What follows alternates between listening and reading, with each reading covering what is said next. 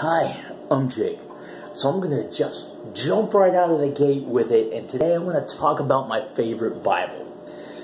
So for those of you who follow me, you might already know, but my favorite Bible is the Crossway ESV Omega. This flagship Bible is a thin line that has just about everything that I want for an everyday carry Bible, and nothing really else. I'm kidding. This Bible has a lot going for it.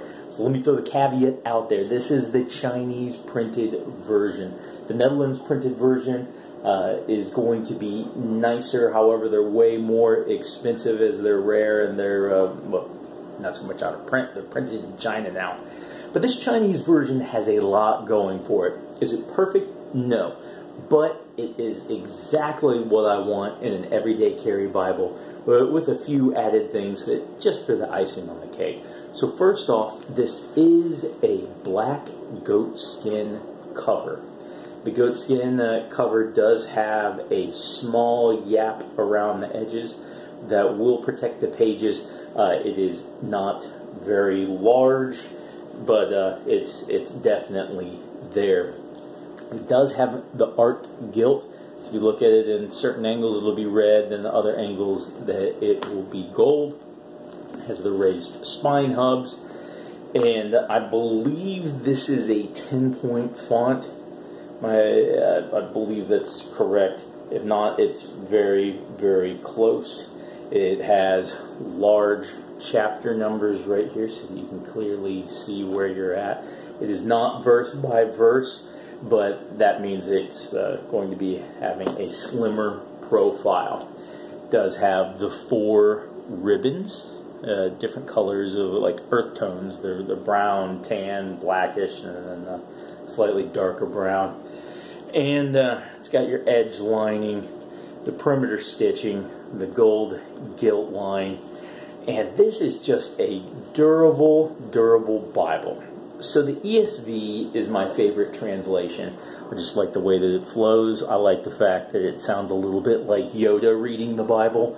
And it's just a modern day translation that I really enjoy. Now, this is a reference Bible. So if there was one main drawback to this, it would be the references. However, because it's a thin line with relatively decent sized print, the references just have to be small, so that you find them right here in the bottom right hand corners of the pages. They're small and they are out of the way. Honestly, I'm not using the references a ton. This is an everyday carry Bible, so when I carry it, I'm using it to read in short times. If I have 10-15 minutes where I'm sitting around doing nothing and I want to read, this is what I'm going to read from. The references, while I do prefer double column Bibles with center column references, they can get in the way. They can make your Bible a little bit bigger, and these are just out of the way. And if I do need to use them, they are there. I don't use them that often. Long story short, this is my favorite Bible for a lot of reasons, but mostly because when I carry it, I know that this goatskin is really durable. It's highly resistant to scratches and marks. It's just really tough, yet it's really malleable.